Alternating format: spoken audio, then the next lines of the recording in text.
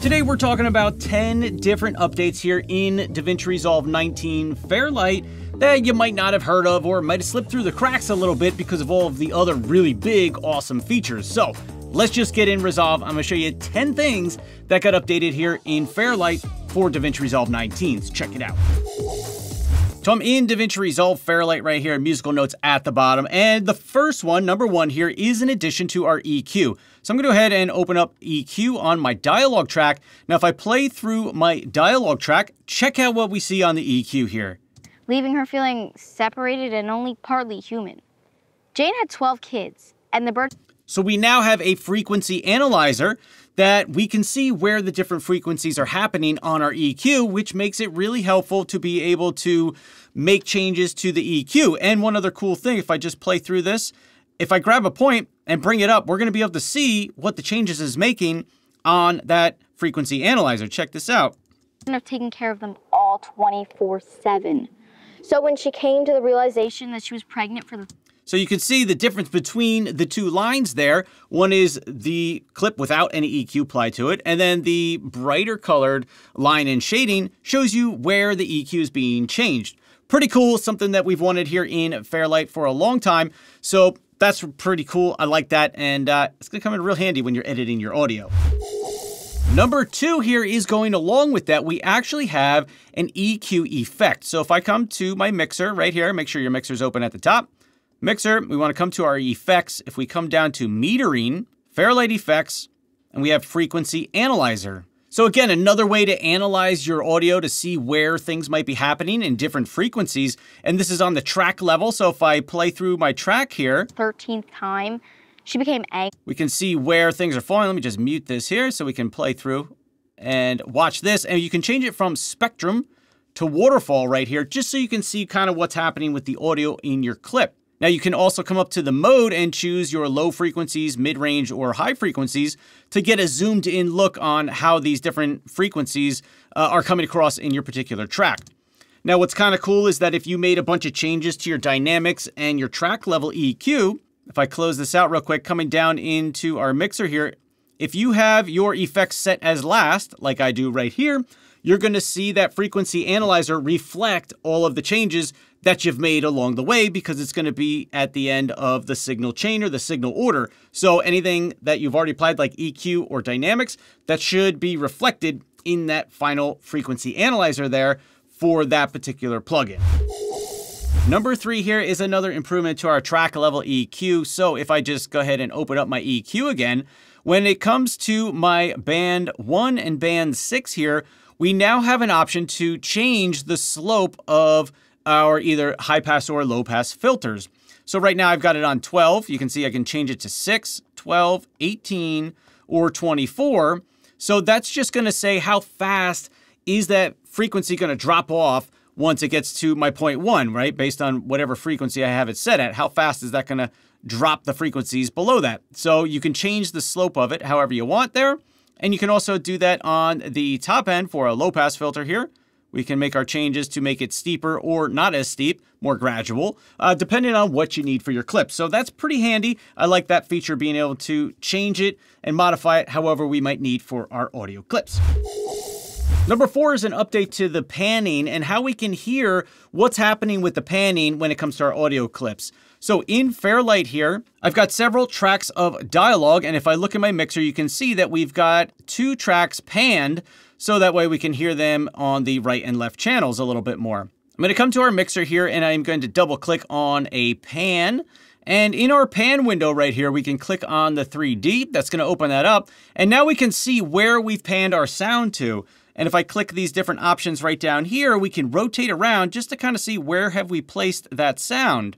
So you can choose any one of these options to kind of see where that sound is going. If you want to adjust the sound, we do have options over here. We can go right to left. We can go front to back, or up or down. So I think that's a handy new tool if you're doing a lot of panning and moving sound around. That can really help you visualize where it's going, where it's coming from, and that kind of stuff. Number 5 here are some improvements that were made to the voice isolation. Now, you're not going to see a difference in the way that the voice isolation looks, but you may notice a difference in how it functions. Now, the voice isolation should work better on a wider range of audio sources, just so that it can kind of pick up the voice a little bit better and do a better job at isolating the voice and getting rid of that background noise that you really don't want in your clips. It should also improve performances when it comes to the stereo sound of the clips while you're using the effect. And another big one here is that it should have more responsive buffering, right? So in the past, sometimes I noticed, you would turn on that effect, and when you started to play through, it took a second or two for it to kick in. Well, now it should be good to go. It should just start right away, and you shouldn't notice that buffering that sometimes you saw when it came to using the voice isolation. So let me just show you where it is, how it works, in case you're not familiar with it. It's a pretty great tool, and I use it all the time. It's really good. Check this out. So in Resolve here, if you're not familiar with how to add in the voice isolation, you can do it in the Edit tab or right here in Fairlight.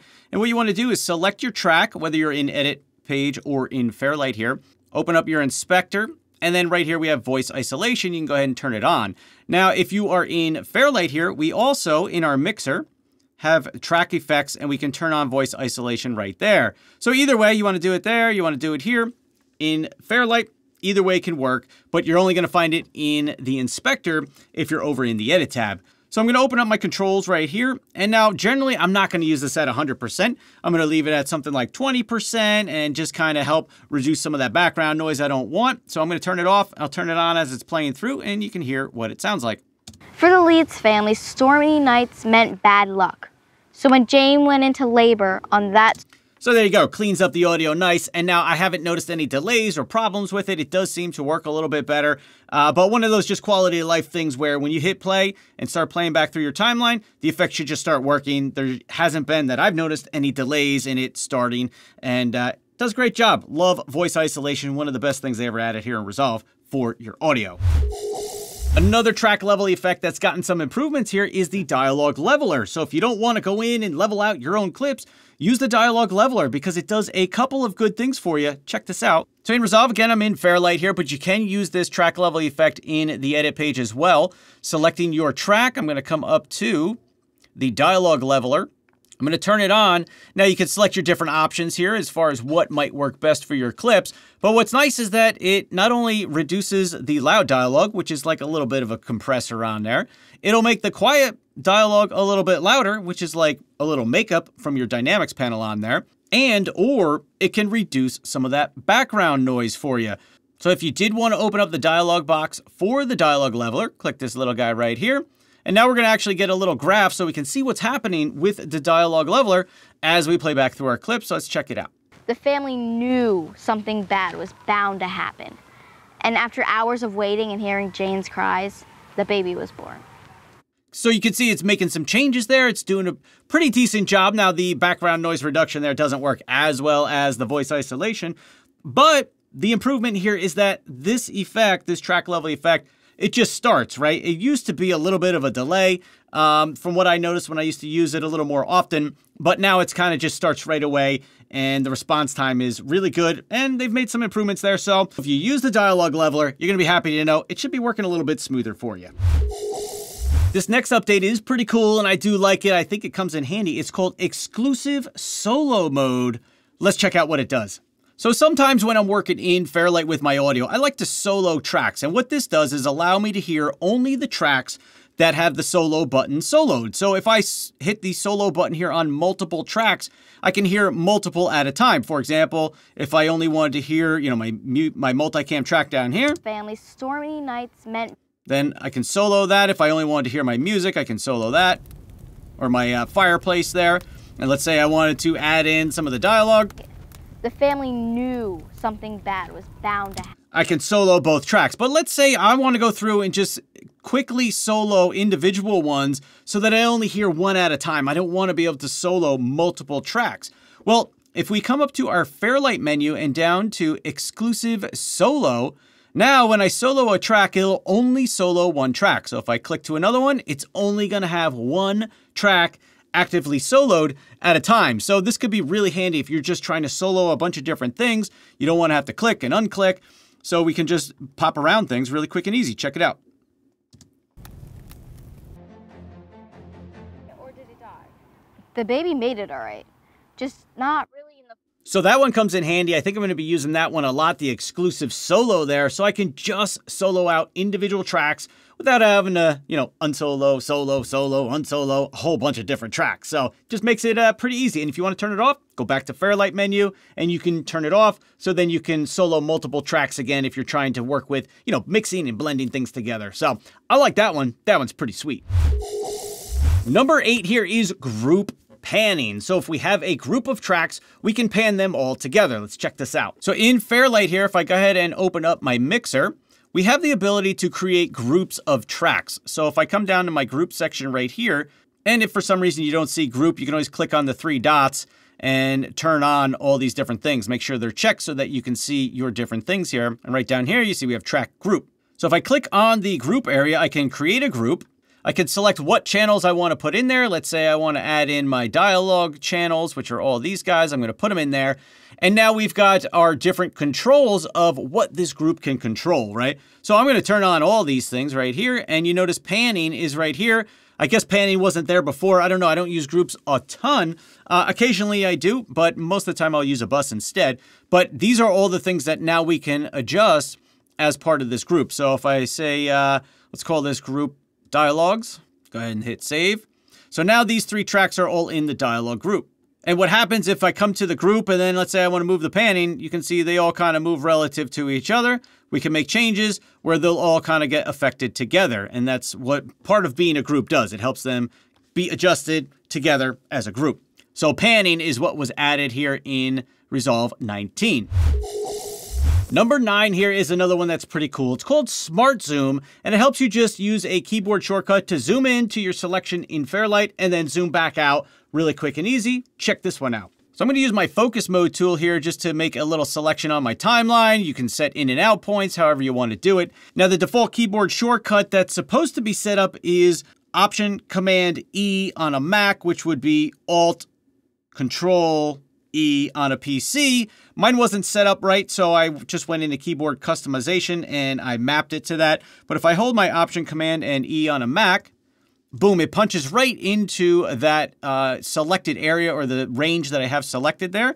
And then if I'm done and I want to go all the way back to my previous view there, I can, again, Option Command E, which is Alt Control E on a PC, and it's going to jump you right back out. Now you can always use Shift Z, and that's going to zoom your entire timeline for you. That's another handy one. That's not new. That's always been there, but just a little bonus tip there for you. So that's kind of cool, the zoom into your timeline based on wherever your selection is. I think that could come in really handy if you're trying to jump around your timeline really quickly. So that one is called Smart Zoom, and if you need to set it in your keyboard customizations, just search for Smart Zoom and it should find it for you, and then you can put in whatever keyboard shortcut that you want. Number 10 here, our last and final thing that got added in Resolve 19, that's a little extra thing that you might not have heard of, is the automatic patching when you're trying to record into DaVinci Resolve. Typically, we've got to go open our patch window, we have to select our microphone, patch it in, then we can go ahead, arm our track to record, and then record. But now with Resolve 19, you can just hit the arm to record button, and it's going to automatically patch in the first thing that comes up with your audio interface or your microphone, whatever's selected on your computer. It's going to set that as the recording input. It's going to automatically patch it for you. So let's check this out in Fairlight. So in Fairlight here, in order to just be able to click this arm to record button and have it automatically patch, what you need to do is come up to DaVinci Resolve at the top, Preferences, and then under your System, Video and Audio I/O, your input device here needs to be set as whatever you want. Now, when you set that once, it's always going to be there as the same input device. For me, it's my Evo 4 audio interface, and then you can just go ahead and hit Save. So now, in theory, once you go to hit arm to record here, then it should automatically patch in your microphone from your audio interface or whatever you selected there in that particular area of the preferences. So that should work out. Now, I've been trying it a little bit, and maybe it's because like I'm recording now, so it's not working at the moment. So I'm gonna have to dig into that a little bit and see why is it not working, how can we get it to work, and then I'll have to make a video about it for you guys to check out. So that way you guys can get it working too. And what this is meant to do is just save some steps in the process of having to patch and then, you know, arm your track and all that to record, you know, like a voiceover directly into Resolve. So I'm going to dig into that a little bit, but the idea is that you just click that arm to record button and then it should just start recording for you. So there you have it. That is 10 more things that were added here in DaVinci Resolve 19 Fairlight that weren't the big, you know, cool announcements with AI and all that stuff like the ducker and the remixer and all that. But these are things that got added or improved here in Fairlight, and there's always tons and tons of little changes that get made when an update to DaVinci Resolve is put out here. And I'm going to make videos about them as I stumble on them and discover them for you guys, so that way we all know what's going on here, right? But if you guys have questions on any of these features or anything else that's new in Resolve 19, drop me a comment, let me know, we'll dig into it, look into it a little bit more. I am going to have some more videos coming out with more info about some of the bigger tools that were released for Fairlight here, as well as some of the other cool stuff that came out for Resolve 19. So lots of videos to make and lots of info to deliver to you guys. So with that said, I'm out of here, going to edit, going to film, and I will see you guys in the next video. Peace.